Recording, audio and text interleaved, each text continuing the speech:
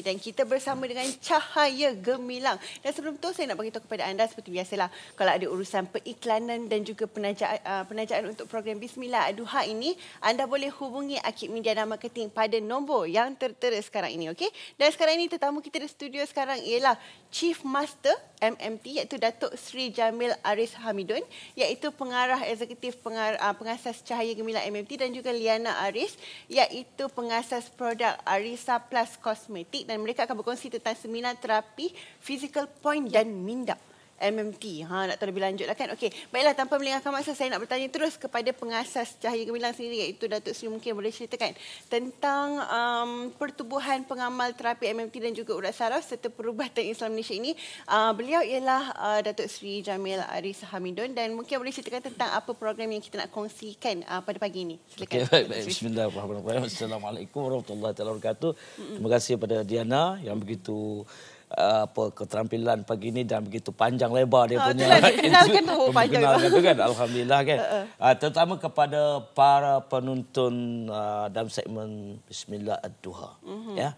Okey, jadi kita hadir pada pagi ini atas sambutan yang lepas yang sangat bagus, yang sangat memberangsangkan, dan we are very happy and pleased dengan apa respon yang diterima.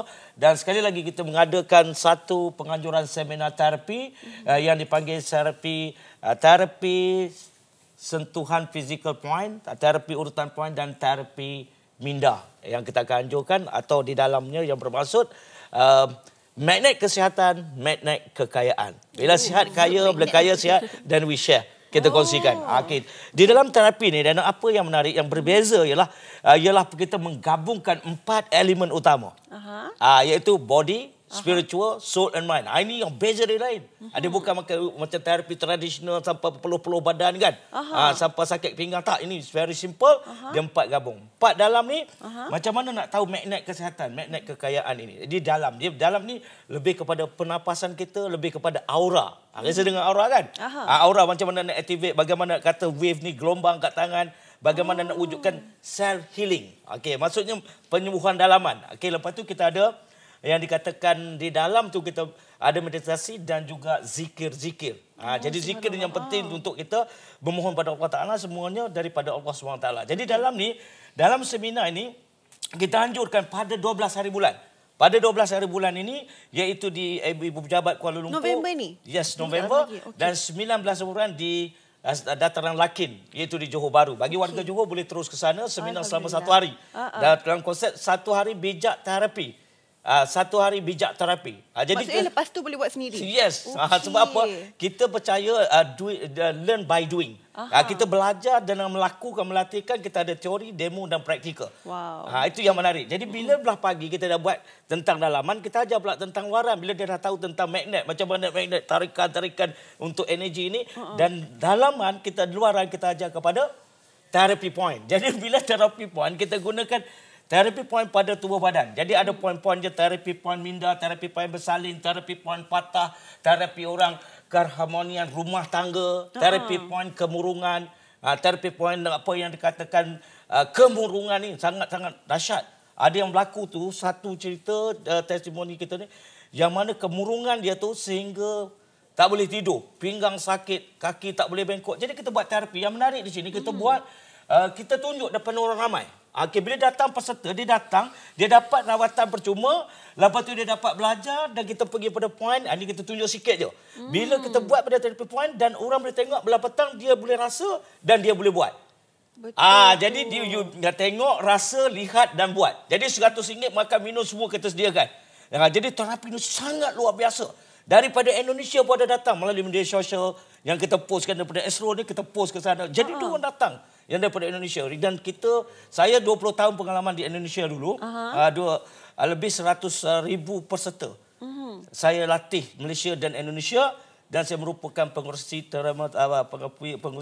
terapi MMT. Jadi dengan pengalaman ini, saya yakin saya nak berkongsi kepada mereka di luar sana. Marilah datang ke seminar beramai-ramai.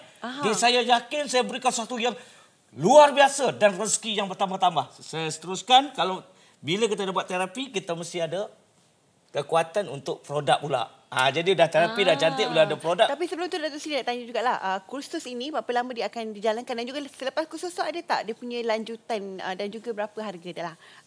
Dan di mana tempat dia? Boleh ulang balik semula. Mungkin orang tak sempat nak cantik tu kat mana. Promosi RM100 saja. Makan minum. Lepas tu siapa dah daftar awal, 20 orang tak awal, dia ada 10% diskaun untuk seminar 20 orang tak awal. Jadi 12 November di mana? Di HQ, di Ibu Pejabat di Prima Selayang, Batu Cave. Di 19 di Lakin Johor. Jadi boleh daftar dengan cepat. Itu saja saya serahkan pada ni lah. Itulah kita sekarang ini juga bersama dengan sebab kita tahu yang sebenarnya produk terapi MMT ini juga mengeluarkan produk Aura Sufi. Jenama Arisa Plus, dan mungkin juga penonton nak tahu bagaimana sebenarnya produk Arisa Plus ini dapat membantu mereka yang telah mendapatkan servis terapi MMT ni. Dia nak kena ada produk juga. Boleh teruskan. Bismillahirrahmanirrahim. Assalamualaikum warahmatullahi wabarakatuh. Terima kasih pada Diana Amir hari ini. Saya tak payah cerita sebab masa pun tak banyak.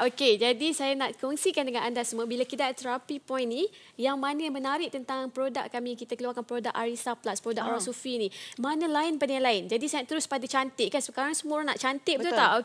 Jauh sangat produk. Saya ambil sikit Jadi kalau anda tengok sini, kita ada skincare trial pack Arisa Plus. Memang sangat kesan yang sangat dahsyat sebabnya dia bahan organik, Diana. Dia bahan organik. Jadi kalau anda tengok kita punya serum ni, dia sekali titik je dah. Ya Allah, satu muka boleh ya Allah boleh. Saya nak kongsi dengan anda semua sebab saya nak semua orang cantik. Kalau anda tengok kan serum yang saya titik kat tangan saya. Dia sangat pekat dia sangat pekat. And dia terus serap kat skin. And kita rasa ketegangan, dan saya sekarang rasa ketegangan dekat kulit saya.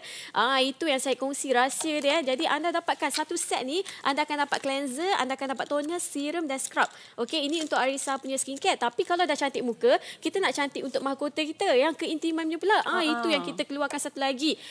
This one ni adalah Arisa Plus punya feminine wash. Ini memang sangat bagus. Sebab apa? Dia ada 4 bahan yang sangat organik. And sangat, orang kata tu bila pakai tu memang nampak kesan dia sangat maksimum kesan dia lah. Dia ada serapat, dia ada daun sirih dan banyak lagi lah, pancakani. And dia memang bagus untuk keintiman dan dia bersih and halal digunakan. And produk kami, dia mampu milik, mewah tapi mampu milik. Dan juga saya nak kongsi, bila dah cantik, dah sihat semua ni, kita nak sihat dalaman pula. Siapa yang ada kebas-kebas badan, sakit badan kan, kalau Diana kan, kita always kerja sampai tak cukup masa, sakit badan, nak bangun pun macam ada akal kat katil tu kan. That's why kita keluarkan bangkit ni. Sebab tu nama dia lain, nama dia bangkit. Bila minum je terus nak bangkit. That's why bila tengok dia punya botol dia agak color gelap tapi rasanya sangat manis, Diana. Manis sangat. So dia manis madu. Apa bahan-bahan dia tu? Bahan dia bahan khasiat. Memang khasiat yang memang dia boleh ada madu, dia ada macam kurma, habtus sauda, goji, dah banyak lagi. Kalau saya nak list kan, sekarang tak habis pula kan. Jadi dan yang terakhir, yang bila dah sihat untuk kebal-kebal badan, kita nak jauh sangat produknya di ujung sana tu. Aloe vera gel. Jadi aloe vera gel ni sangat bagus. Saya tak tahu nak cakap macam sebab dia punya bagus. Nak letak kat mana tu? Nak letak kat mana tu kalau aloe vera gel? Ini untuk minum. Minum dan dia sapu muka. Minum dan sapu di muka. Sebab tu orang tengok kulit kita tegang ke apa. Ini buat masker. Betul, nampak tegang buat masker. Dia dah cantik dah kau pakai lagi tegang muka. Jadi bila minum ni dia membersihkan, membantu membersihkan dalaman kita kan. Lepas tu dia untuk kulit. Dia sangat bagus lah. Kalau orang tahu, orang search aloe vera memang banyak khasiat dia. Memang sangat terbaik. Jadi, sertai seminar kita pada, sebab tu saya kata, kalau anda datang seminar terapi urutan poin Aminda ni, saya akan bagi percuma untuk rawatan poin wajah, seri wajah muka. Saya sendiri yang buat Diana. Kan special saya bagi. Tapi siapa yang buat panggilan hari ni dan juga yang like page kami, Arisa Plus MMT HQ, dia orang akan dapat 10%. Tapi kena PM lah, saya nak. Kalau tak nanti saya pun tak tahu dia nak apa kan. Saya nak Arisa Plus. Jadi sertai 12 November ni di Prima Selayang, RM100 saja rutan poin Aminda, dan juga saya akan bagi anda percuma servis untuk rawatan naikkan seri wajah muka. Nampak tak? Datang dapat banyak benda. Betul, kan berbaloi saya hanya bayar 100. Dan juga siapa untuk warga Johor tak dapat hadir kat KL kan, jauh dan sebagainya, kita ada pada 19 November di Johor Dataran Lakin. Yes, Dataran Lakin. Olive Hotel, dan boleh daftar pada 19 November. Dan like page Shift Master Jamiah dan juga Arisa Plus MTHQ.